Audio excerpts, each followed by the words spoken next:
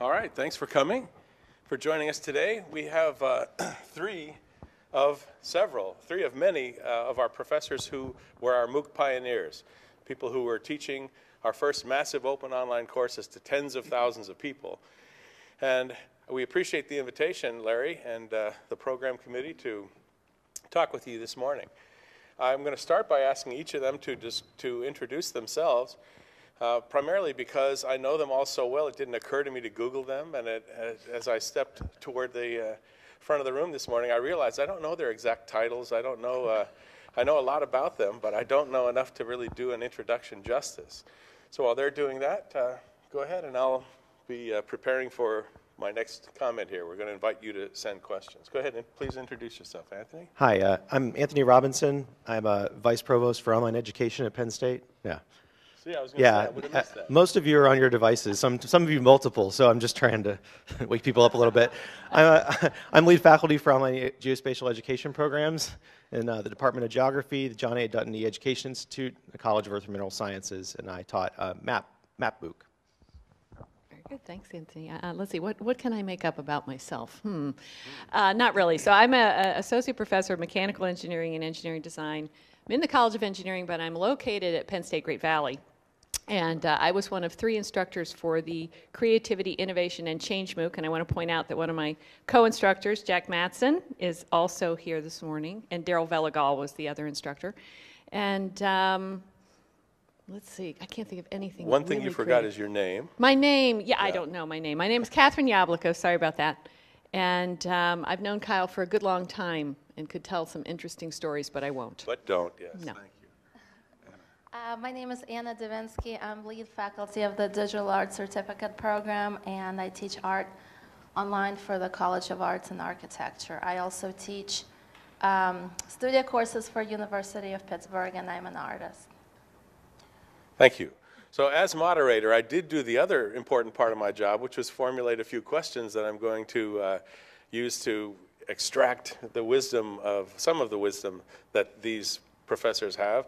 But we're also going to invite you to send questions. So you'll see on the big screens here that there are 2 ways you can send questions. You can send questions through text, or if you have a device that's online, you can actually go to the website pollev.com/PSUWC.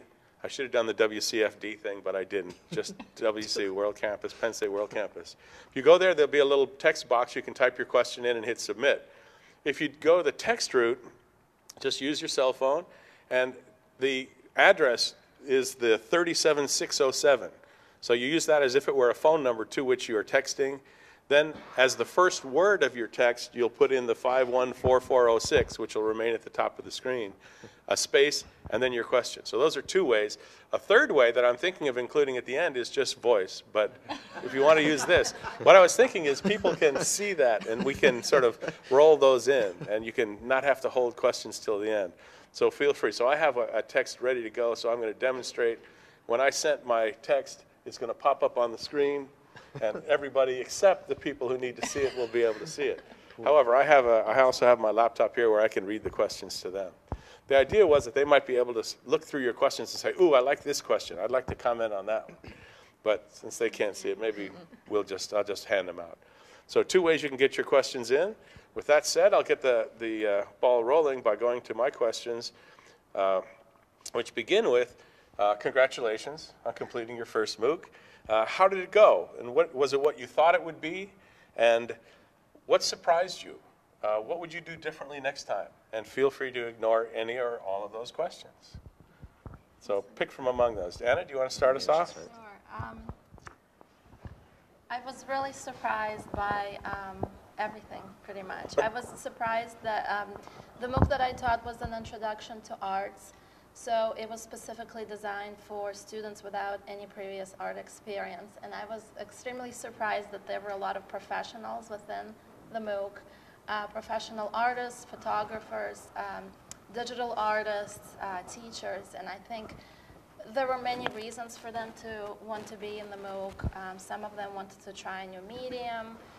Some of them really liked the idea of having a set schedule where they had to generate work for every week. And some of them, I think, were interested in teaching and wanted to see an approach. I was surprised by how committed and serious the students were. They came in and, you know, we made the rubrics and the directions very light because that's what I was told, that, you know, MOOC students are not going to spend a lot of time on their assignments, and it was completely the opposite. They were so committed and serious, and they were learning within the course, but then they were going and doing additional research and spending hours and days in their artwork, and they were just taking it very seriously. I was also surprised how quickly people self-formed groups. They organized into groups to find community within such a big course, such a big community of people, and those groups were based on age and experience in art and background, language. And also the professionals, the artists who were experienced, were encouraging the people with less experience. So they were working together and helping each other out. Great. Sounds like one thing I'm hearing is when you have tens of thousands of people in a course, you have hundreds of different reasons for them to be there, and many, many different levels of interest and experience. Absolutely. Yeah, thank you. Anything else before we move it on? Okay. I'll add it later. Kathryn, we want to pick up from there? Sure. I think I was surprised, in addition to the seriousness and the amount of effort that the students were willing to put in. That was surprising for me as well, because like you, I had this image that you know, there would be students who were kind of dropping in and dropping out, and they wouldn't have the same sort of motivation as a student getting a course for credit. And that was exactly the opposite. The students were passionate about what we were teaching. They were passionate about being there. And I think the depth of that passion surprised me sometimes, that there were people saying things that you've changed my life. You've saved my life. You have changed the way that I look at myself. And, you know, when you have a class of 30 people, maybe after 10 sections you get somebody that says that to you. But when you go into the forums and you read that every day, and it changes your view of yourself as the impact that you're having. So that was something that surprised me. It also surprised me, I knew we were going to reach around the world. That's what we were told, but I didn't realize the extent still to that. It's still sort of mind-boggling to see 165 countries show up in our MOOC, and to see 130,000 people sign up, and to see them talking to you personally. So if you think it's this impersonal experience, it's very personal. And they're making personal comments about how you've reached them and how you communicate with them. So the extent of that personal contact surprised me at times. Thank you. Anthony? You guys took all the good ones. That's why. And yeah, so this is harder. I guess just jumping on Kathryn's point about personal contact, I had the exact same feeling about the class. I really wasn't expecting to really talk to anybody in depth or make a connection like that, but like you said, within a few hours of the class opening, there were people providing these amazing reactions. I mean, some of them were amazingly negative. So that, I mean, you know, we're thinking now about, oh, it was over, and we're remembering all the good stuff. It is pretty nerve-wracking because you get, you know, complete opposite reactions to some things that you do in the course. Some people are very indignant about the free thing you made them. So that can be a little bit challenging as an instructor, because you're like, well, I made that for you. Like, you actually don't get to decide. It's my decision. But there are many, many positive things that happen, and the global reach and personal interaction kind of came together to me. 2 weeks ago, I was actually in Singapore for a meeting, and I met quite a few students there, just randomly. You happened to be at this meeting about mappings. It's not that random. But one of them was just like kind of freaking out about it. And it really made me feel special, but also a little, I mean, very awkward. I'm a normal person like the rest of you. So I just felt like, I can't even believe this person cares. I mean, but for her, she had been watching these lectures and talking, I guess, with me in the forums, things like that. And so for her, it was absolutely a real thing. So it is easy to kind of cast them off as like, well, there's no possibility that people will be motivated to do these things, find them valuable, or find personal connections in them to a faculty instructor like we would have in our sort of, quote, normal, smaller online classes. But I definitely think that that is possible given our three of us have almost identical experiences like that. Well, thank you. That reminds me, I mean, one of the articles I read that really made me mad said, these MOOC professors, they're just doing it because they have huge egos and they want to be loved by the world. They want to become, and I know so many of the people involved that I said, that really makes me mad. So I'm going to ask you, why did you do it? Why did you decide that a MOOC was the right thing, the thing you needed to do at this point? Why? I think it was just a unique opportunity, and I really like the idea of people talking about art and making art and reaching out to so many people and having such diverse students. So it just seemed like an incredible opportunity. I didn't even question. Right, and you had done the World Campus, so you taught Art 10 through World Campus, and then did the iTunes University, so you'd already tried to give away your content and had given away your content in other format.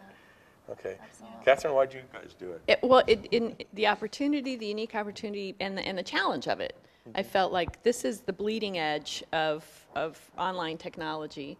And as an engineer, I like to do things on the bleeding edge of technology. So, let me try this. I've taught World Campus courses for 5 or 6 years, and that was sort of bleeding edge for me 5 or 6 years ago. Here, let's take this one step further. And I also had sort of a personal reason. I feel Penn State has been in the negative news for a number of years, and I felt like this is a chance to reach out to the world and say, people at Penn State are really great people. We're a cool place, we're a good place, and we do good things. And speaking of great people, so Jack Mattson, when he first came to me with the idea he wanted to do a creativity MOOC, he said something like, imagine if we can improve the creativity of hundreds of thousands of people around the world. I mean, what better can you do with your time than improving the creativity? So most people come from, and I guess I'm stealing your thunder here, but they come from a place of passion about what their content, and they want to share that with the world. And they know not everybody can afford a Penn State education. Anthony, did I just say what you were going to say? Thanks a lot, Kyle. All right.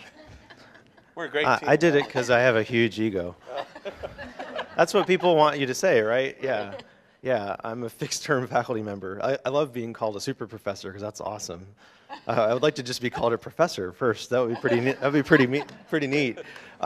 Anyway, so I actually really wanted to achieve a very simple goal, and I saw that it was possible through a MOOC, and that was to teach people how to make their first maps. So much like all three of us kind of had very basic level interest in our subject and wanting to get that out to way more people, and these right now are a way to do that to tens of thousands of people. On the other side of the coin, as a person that leads online programs that are taught to traditional small size classes, very small graduate level courses, I want to see what these things can do and understand them really well so that I'm much more competitive at keeping us ahead of the curve and making sure that someone doesn't eat my lunch. So it has very practical level appeal to me too, but really the first thing was the chance to teach the biggest ever class in my discipline and help people understand what I think is so cool about mapping.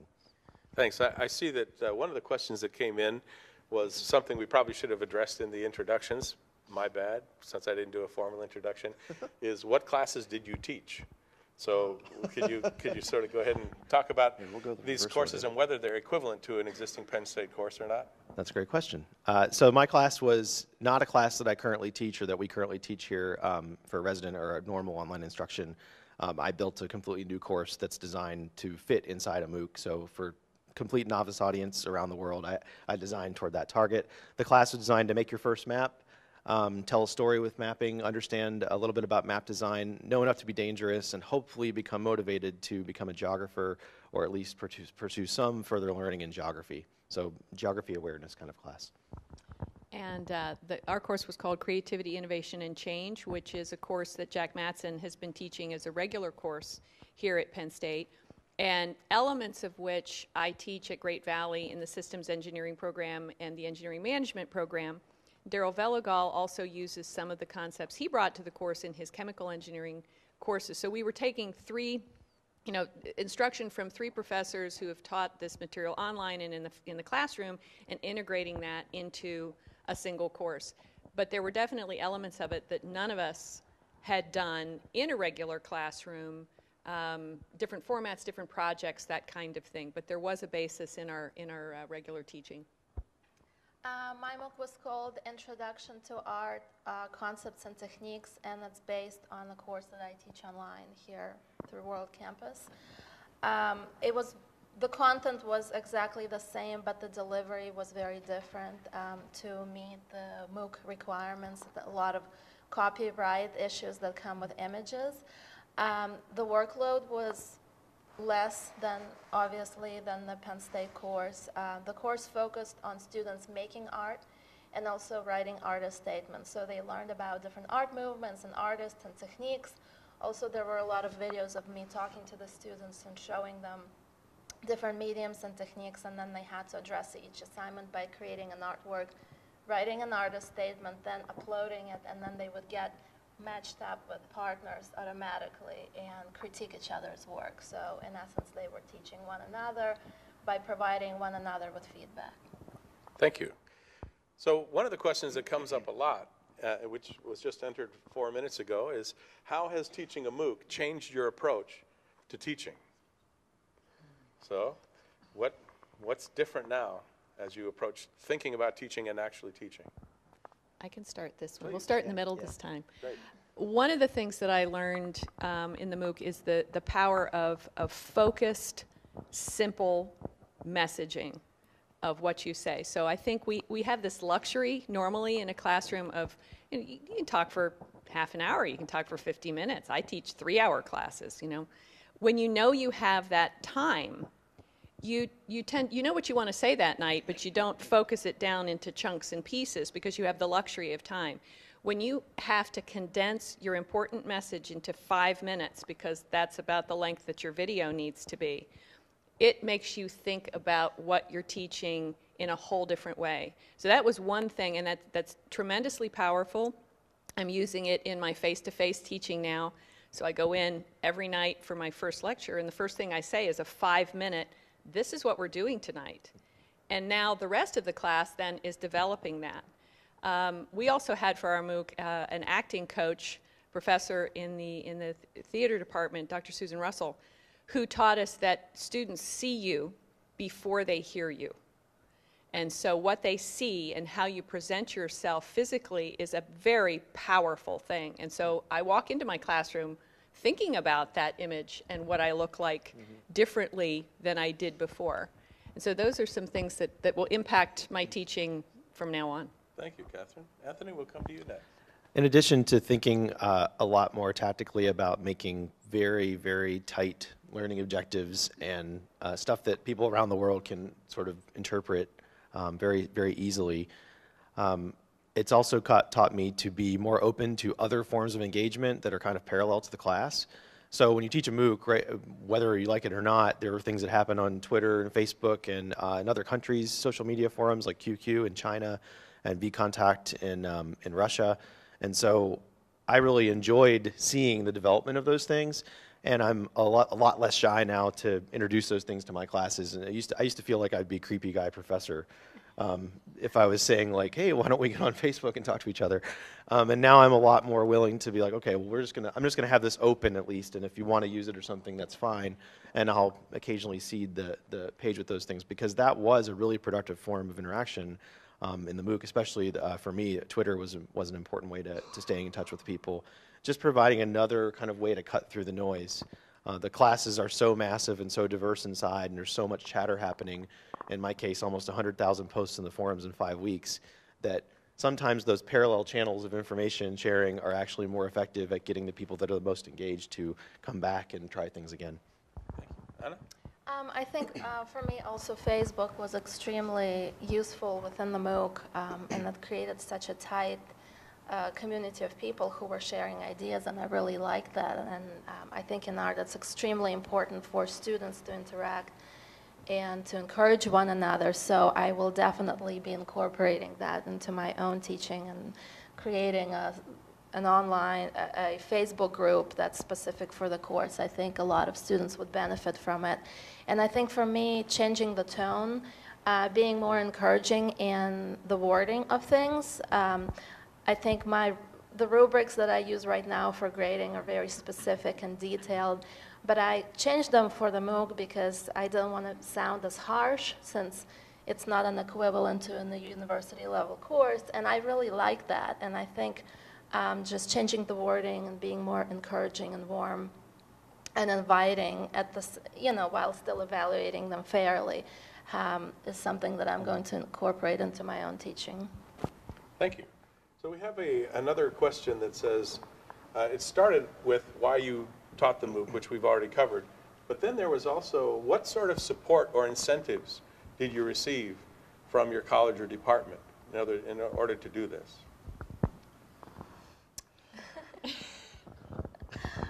And from across the university. Actually, I look back. This person also realizes there were incentives or support provided beyond your own department and college. So what sort of what abnormal forms of support did you receive or incentives did you receive to do this? I have a very forward-thinking boss, Ann Taylor, who was willing to let me do this as part of my normal job. So I added it on to what I do. I kind of carved out some time where there wasn't any. I stopped doing some small things that I do normally, but on a normal basis, I kind of set my own teaching load in my unit, so I'm in a very unique position. Like I said, I'm not a normal professor. So a lot of people want to know, they're like, how many classes did you get off? And I'm like, none, because I get to decide that every year. I think that's called prioritization. I've heard about that. Yeah. I'm going to consider that now. I'll be honest with you. I mean, it's a ton of work to make one and a ton of work to teach one, and it's very, very intense. And then afterward, there's all kinds of things you have to do as well. But if I had been, I guess I could have asked for some more money. It doesn't seem like a huge. If that's the motivation, then don't teach a MOOC. I guess that would be my guidance. It's a really bad way to make more money because you're going to work 40 times as hard as you ever have. So it's not efficient. Just do something normal. But in terms of support and incentive from the university, there was tons. And we had our MOOC strategy group meeting that we still have every month, where all of us who are working on these things kind of get together and talk shop about what was happening. I got the sense that there was a ton of support from central administration to make sure that these were successful. And that's followed up now and making sure that we did a good job. They're checking on us now before we run again. Certainly within my unit, I had the support of a learning designer, Aaron Long, who did a lot of work on making sure the course would work. And all the rest of us had teams of people that were helping out. Mine was relatively low budget as things go. So there was me and learning designer and a little bit of part-time video assistant help. But I shot the videos myself and did a lot of the content additions myself. I wrote everything, did all the graphics. So there are various models, and I kind of piloted that one, I guess. So in addition to the support you were talking about coming from ETS and TLT and the instructional design support that we got, which was fabulous, the College of Engineering in our case also footed the bill for WPSU. It did the fancy videos, and that was fabulous. Working with WPSU was absolutely phenomenal. We loved that experience. I didn't get any course release for doing this, and I didn't get any supplemental pay for doing this, but I knew that ahead of time, and I did it because I wanted to do it. So that was not the driver for me. But in our case, there were some things we wanted to do above and beyond, and we were very grateful to Jack Mattson, who decided that some of his philanthropy to the university would be to our course, and that was fantastic, and we want to thank Jack for that. But a lot of moral support. So, from the college, from Dean Wormley and Dean Engel, a lot of moral support in terms of this is fantastic. Supports from colleagues who were interested and intrigued by what we were doing. So there was a lot of that kind of community bolstering when you were up at 1 a.m. answering forms, because I just couldn't stop myself. It was just too exciting. Yeah. And COIL, we had money coming in from COIL and fabulous support from people like Kyle, who were always being a cheerleader for us all the time. Anna? I also wasn't compensated for this project, but because as we were talking about priorities, I just kind of made it part of my work, of my schedule. Our MOOC was offered, the art MOOC was offered in the spring, so kind of after this, in late spring, summer, so it worked out for me. I wasn't teaching anything at that time, so I was really able to commit my time to the MOOC. We had a really amazing team of people. We had Gary Chin from eLearning, interim director of eLearning Institute, and he was the project lead. We had Angela Dick from, is she here? Hi, from TLT. She was an instructional designer on the project. We had Cody Goddard, who was our videographer. And we had also a teaching assistant provided by School of Visual Arts, Amy Bloom, who is a PhD candidate in art education. All of us worked very, very hard because we were the first MOOC to come out. We had a super short amount of time to customize the material to the MOOC requirements. But you know, it was really incredible, and we all worked together and we encouraged each other, and I think that's why it turned out well. Thank you. To others outside this room, that list of people helping might seem like a long list. The people inside this room know what it takes to put together a quality course. So they're not surprised at all. To the people outside who may see this stream or want to think about it, imagine that small team of people producing a course that reaches more people than all the other professors teaching that course in the world at that time. Right? So you have one course. Some people think of these numbers and you know, sort of dismiss them. Well, they started with 100,000, but they end up with only 6,000. Only 6,000. Wait a minute, that's 6,000. How many sections is that of a course? And how, you know, how much good have you just done around the world? And so it takes a village to sort of create and run one of these. But when you look at the return on investment, it's huge. Not necessarily for dollars, but that brings us to the next question. So how do you see MOOCs sort of coming back into the Penn State landscape? So we have a great, you know, large residential program with campuses, and we have the World Campus, you know, an amazing component of what Penn State is to the world. And now we have MOOCs. So how does, you've obviously given it some thought about how that comes together, and is there a contribution back into the rest of Penn State? Where do you see it all fitting?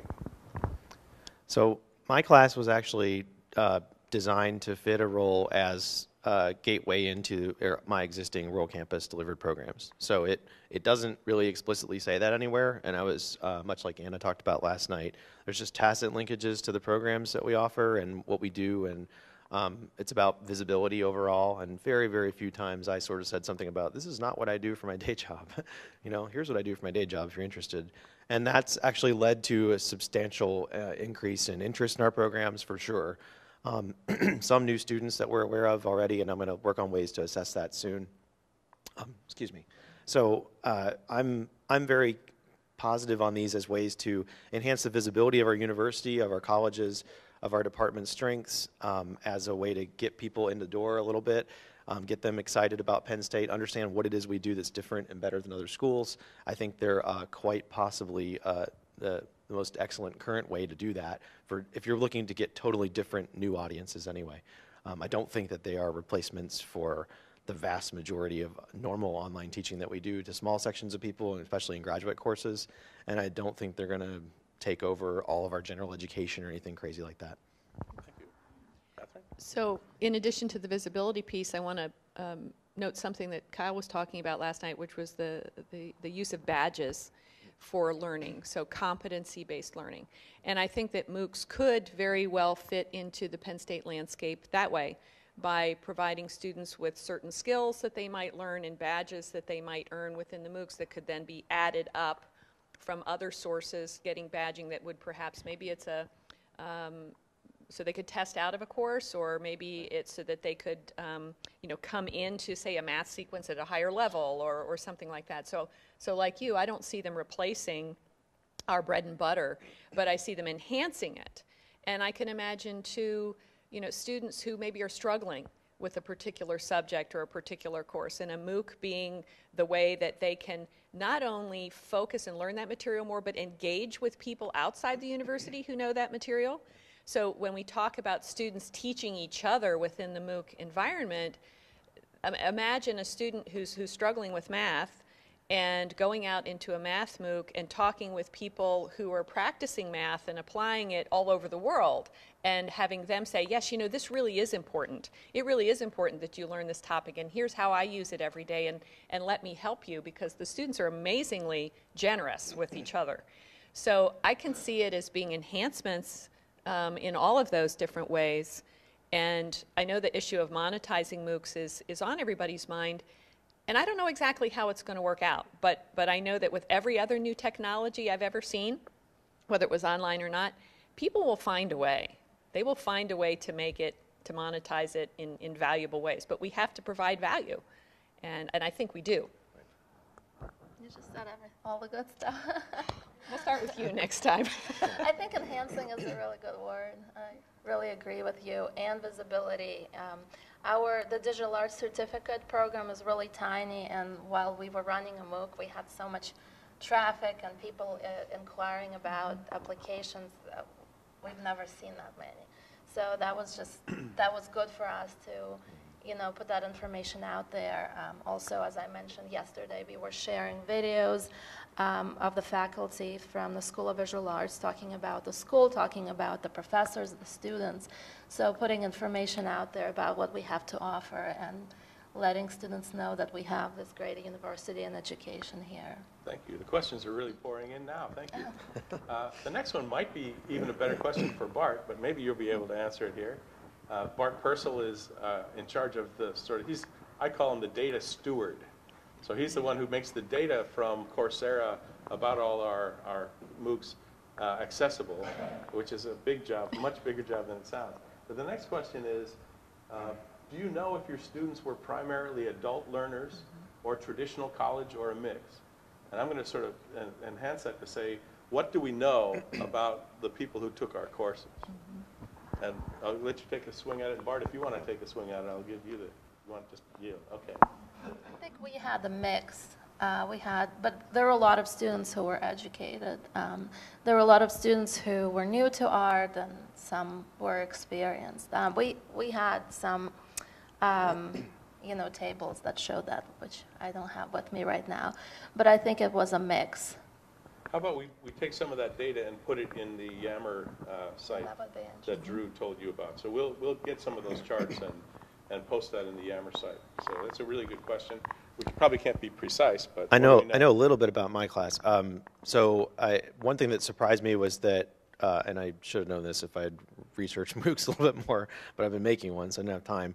About 70% of the students in my class identified themselves as being male.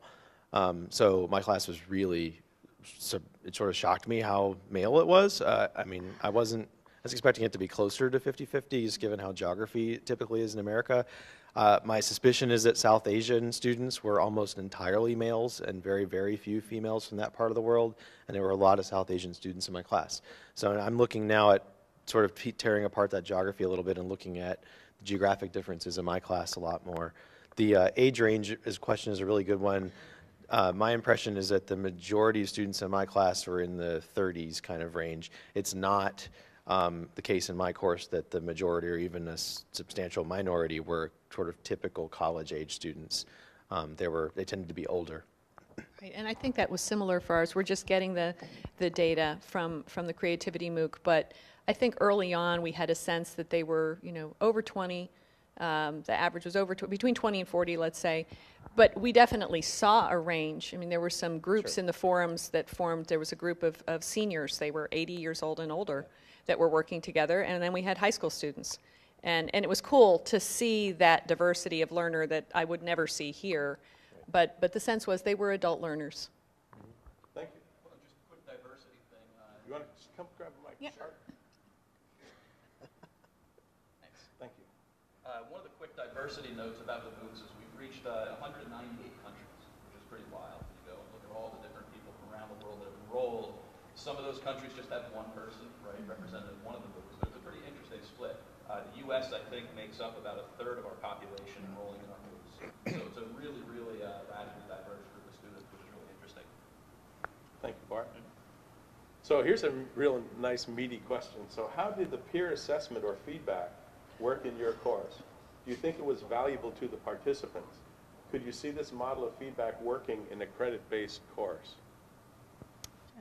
Well, in my course, that was the whole point, because students were evaluating each other's work.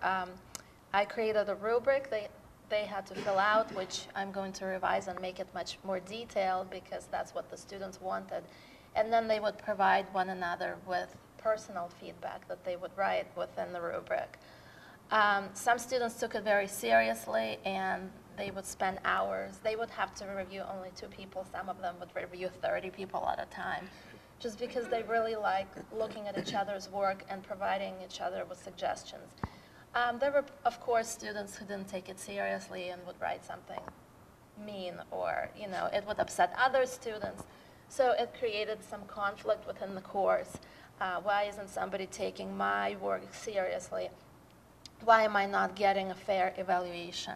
But I think overall it was really effective. So maybe placing a more detailed rubric in place, providing very specific instructions and examples of a proper way to critique each other, I think will make it stronger. I really like that aspect, and I'm definitely thinking of incorporating it into my own course here. It was just, I think, the basis of the course, and I can't imagine within an art MOOC not having it. With the creativity MOOC, we actually decided to experiment with assessing things a slightly different way. We knew that the peer assessment, you had used the peer assessment, and other MOOCs were as well, and we said, we actually had a COIL grant to experiment a little bit with kinds of assessment. So rather than using the peer assessment, we gave the students the option of using the discussion forums as an assessment forum. And part of the reason was, in the creativity MOOC, we were trying to teach them a process rather than content mastery. So we were more interested in, were they following the process of generating ideas and selecting ideas and implementing things? There wasn't a right answer to have, and we also felt we just wanted to experiment. So there were some positive things about using the discussion forums, in that students felt, I think, a little bit less pressure to do the assessment in a particular way. But then again, there were students who wanted more instruction on that. So I know that we're thinking about, for the next iteration of our MOOC, again, experimenting with the peer assessment that Coursera has, and they're actually working on and adjusting, and several other methods of assessment. So that's something that for us is a research area. I use peer assessment for, now we're down to, this one's on either.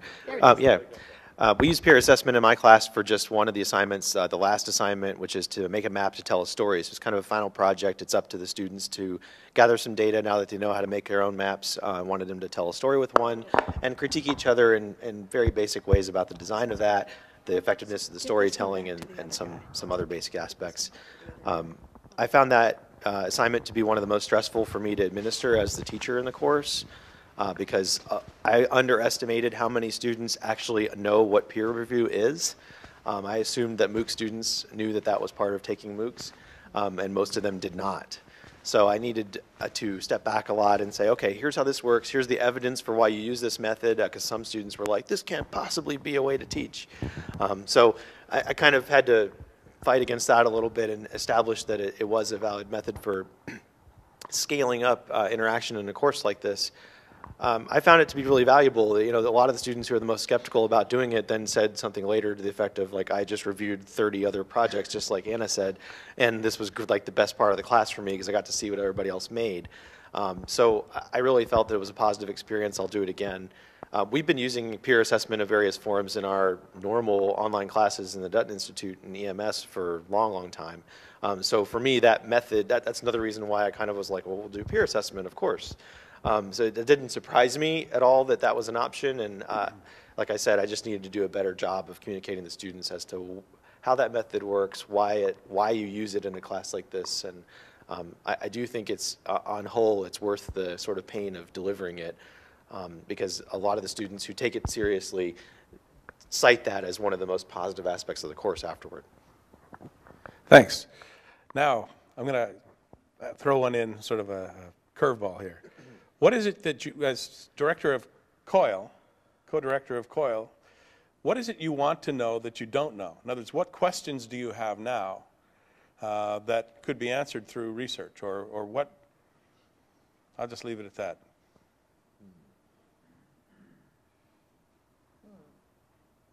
None. It's all perfectly clear. Let the record show that they. How can we scale assessment from me to the class for real?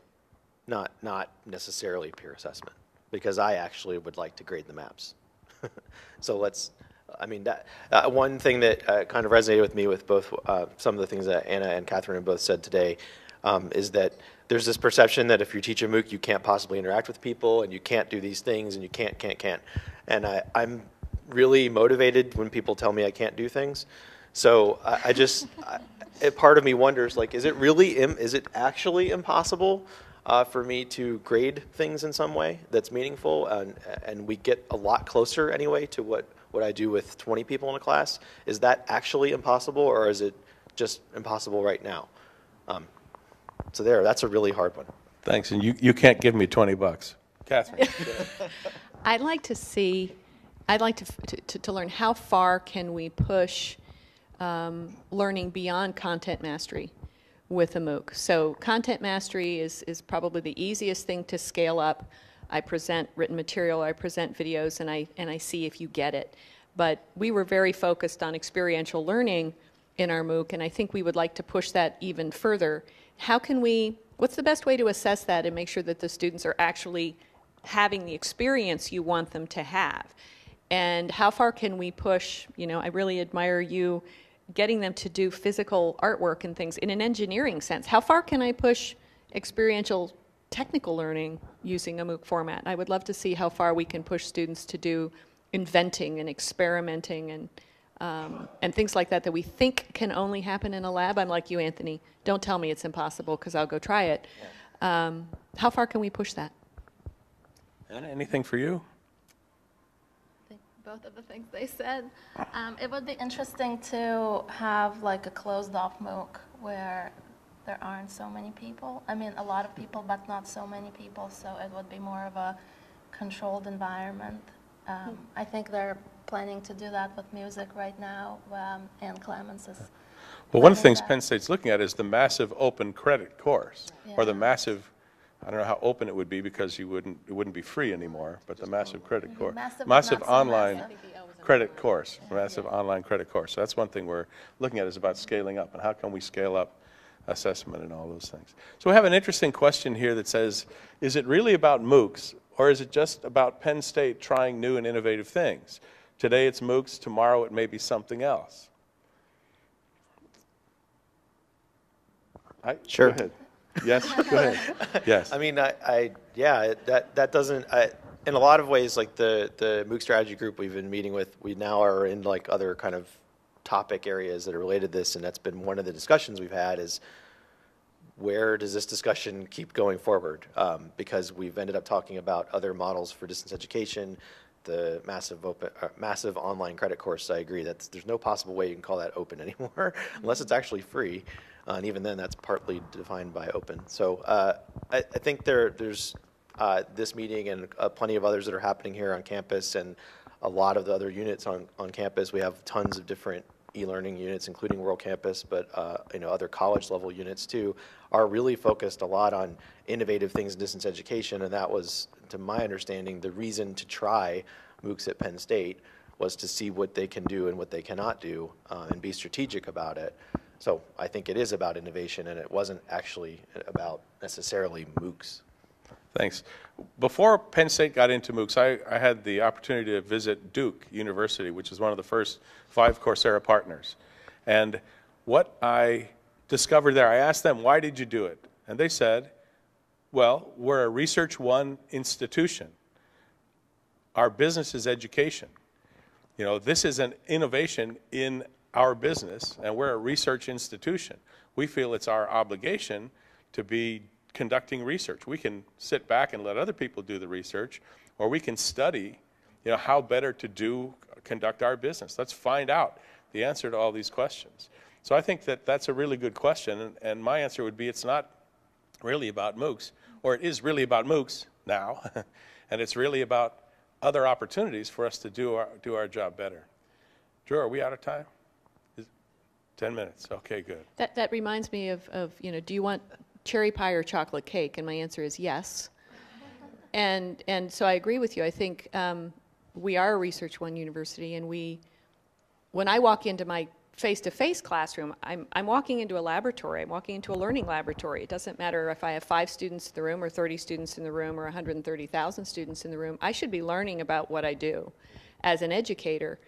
And so we can't not look at this as a technology, but it's one of the many that we'll continue to look at. I really like the fact that Penn State is pushing the envelope with the other prestigious universities in this country, and I'm really proud of Penn State for doing this. Thanks. And when you think about it, I mean, we're at Penn State, we have over 100 instructional designers on staff working in the World Campus and Earth and Mineral Science and Arts and Architecture and other places. And we are a great place to really use this. When I talk to people about big data and about data analytics and MOOCs, when you offer a class and it has tens of thousands of students in it, when you open week 1, you know, on day 1, you've had 3,000 people approach a learning activity. And you can see, you know, for whom it worked and for whom it didn't.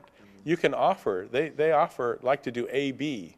You know, we're going to offer this in 2 different ways to people. And all of a sudden, as soon as you open the gates, you've had thousands of people run through. And if you have some, you know, if you get them to do a survey first, you know, some demographic information about whether English is their primary language, you know, maybe background in the field and so on. And there's just awesome opportunity here. Unfortunately, the data come in a very unfortunate way, and there's a lot of work that has to go on before we can do a lot of that. But I think, you know, there is a real opportunity. Talk about a learning laboratory and scale. Mm-hmm. It's really, I think, marginally tapped potential. And we're in contact with the people at Stanford. There's a lytics lab that is a bunch of doctoral and postdoc students primarily, with the professor chairing it, that's really doing some interesting work in looking at Stanford's MOOCs. Not necessarily Coursera's MOOCs, but Stanford also is running MOOCs through Coursera and elsewhere. And it's a really interesting time in the history of online education. And we will be learning, the curve will get steeper, the progress and effectiveness curve will get steeper as a result of this. Other thoughts? Any questions from the audience? Maybe somebody didn't have a device. I don't want to, I want this to be accessible to the people who have a voice but not a digital device with them. Any questions or comments from the field? Jack, come on up. Take the mic, please. Jack Mattson, professor and ringleader of the Creativity MOOC. Have you ever been called that before? No, ringleader sounds like outlaw. And maybe to a certain degree we were in this course. Here we're teaching a course in creativity, innovation, and change out of the engineering college, which, if you think about it, it's psychology, it's everything. But we're human beings, and that's what we have been teaching, innovative design and so forth in engineering. So it became quite natural to us to extend. We did have a clinical psychologist also, John Belanti, involved in looking at the change aspect, and because once you become more creative, you're changing yourself significantly. And we had to warn the students and also have forums basically dealing with this aspect of not only behavioral change, but a change in their community. If they're trying to innovate for some social reason, that creates change, and there's always resistance to that change, and how do you handle it? So these questions came up as we were innovating on the course and from week to week. I suspect in the other MOOCs too, there was this, what's happening this week, and maybe we better go in this direction rather than that direction based on the kind of instant feedback you get. And also, I think all of us flipped the course in terms of what we call flipping. In other words, we present the material on Sunday, and then we would have some Google Hangouts, at least 2 Google Hangouts, where we'd have students involved asking questions and so forth. So that was kind of our classroom, where it was through Google Hangouts. So all of this was going on now.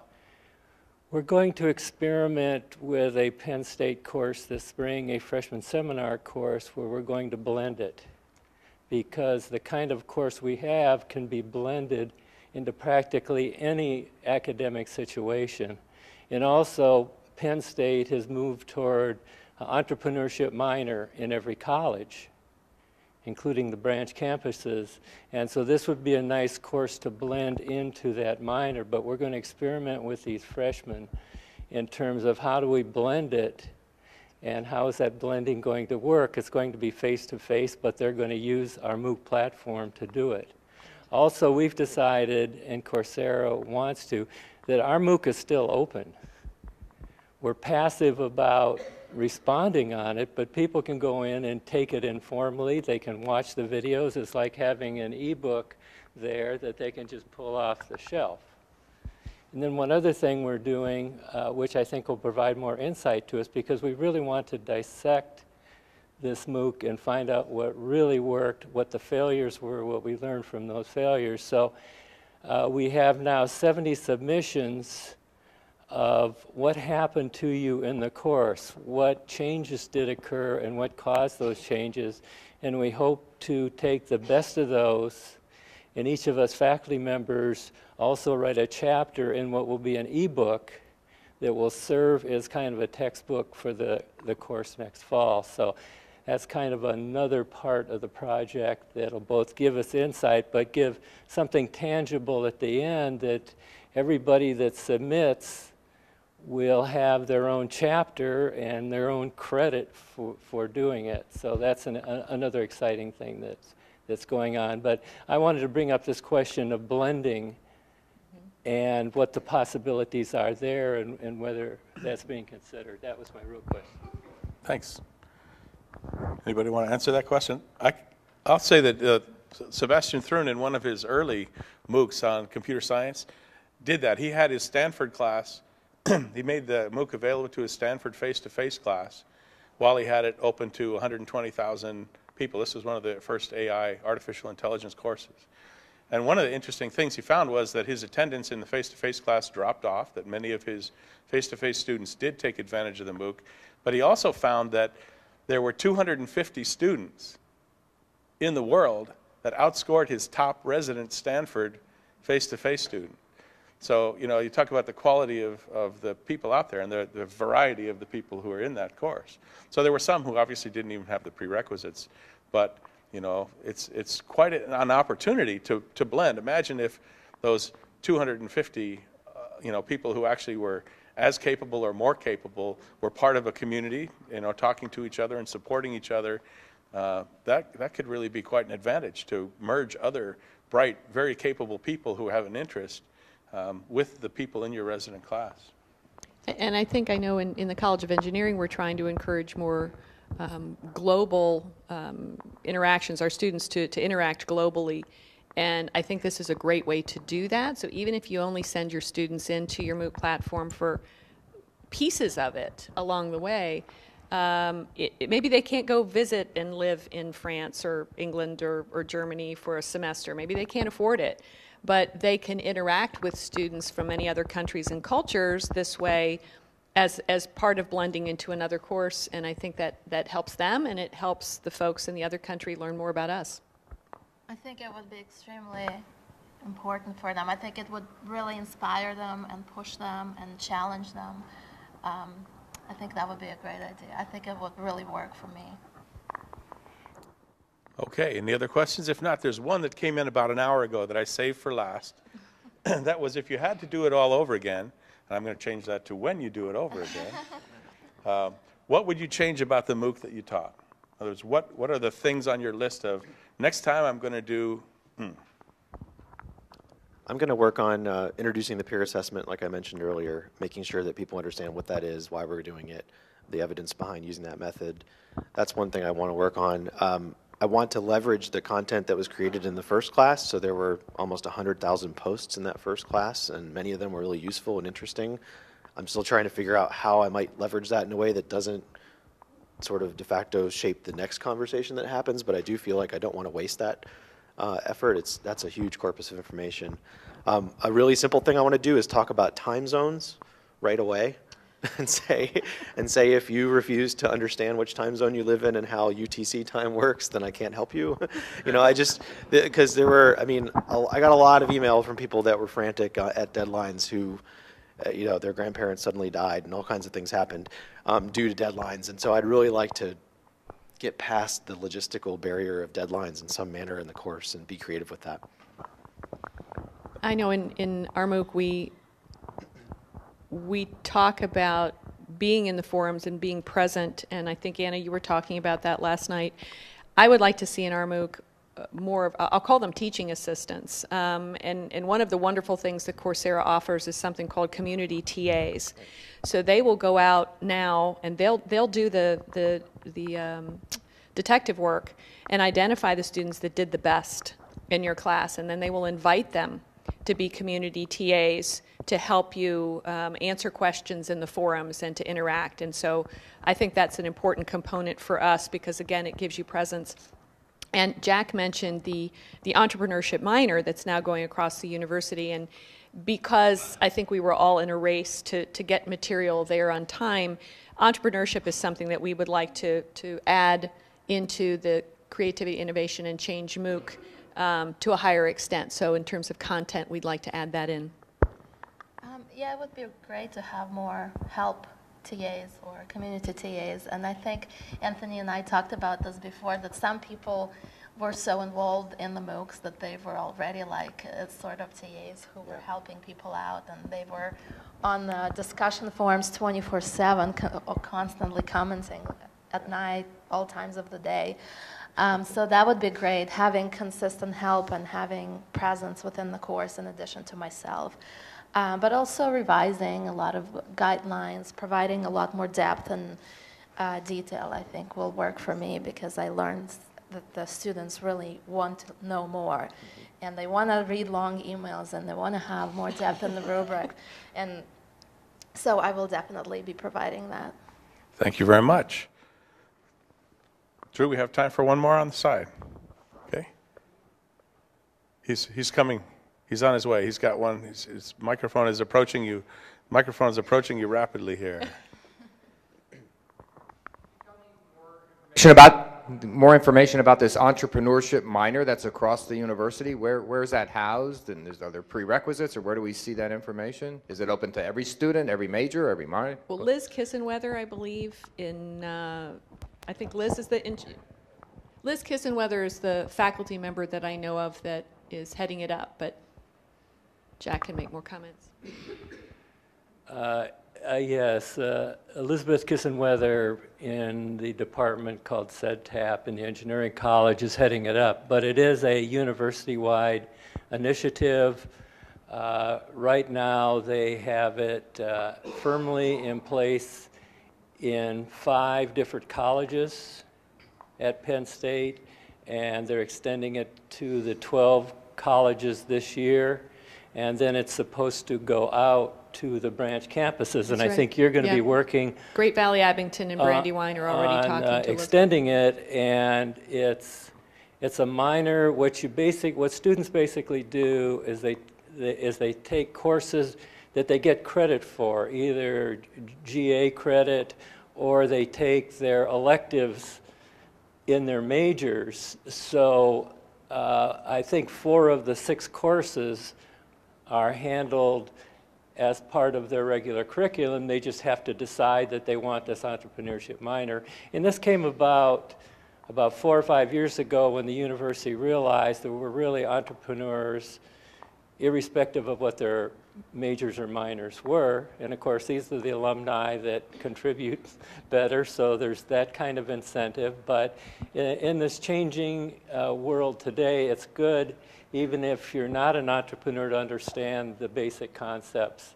Like we talk about monetizing here, and that's going to be a significant factor as to how to monetize these courses, because I suspect that if you add up all the concentrations, it probably costs $1 million, would be my incredibly rough estimate for, if you look at everybody's so-called free time and all the staff help and colleges and so forth. So it's an expensive activity. And so how do you monetize it? How do you integrate it into World Campus. So we call it entrepreneurship, but the principles are basically the same. You're entrepreneuring inside the university. And so it's good and healthy. We know in the engineering college we've had the entrepreneurship minor for over a decade. It's a very popular minor, and it allows students the flexibility to understand in today's world there is no real job security. The job security is what you have up here, the skill sets you have, and so forth. And so that's important in this badging concept. That can't be underemphasized in terms of how do you develop credentials. Right now, you just get a certificate saying you took the course, but it doesn't tell you anything about the quality of the work you did. And so badging, I think, is going to become an important part. So all these things come together. Finishing off your question, right now, there are a number of students who are in the entrepreneurship minor here on campus, and I can see it going to World Campus. As a matter of fact, we're considering, or we're going to say that our Creativity, Innovation, and Change course can really be a freshman seminar course online. We can make it that way. That would be very attractive, a one-credit course, and you think of 1,000 freshmen taking it at $500 a credit, and you've quickly monetized. And so that's basically one of the directions they're going in. Thank you, Jack, and I'd like to thank our panelists for sharing their experience with us. Thank you very much.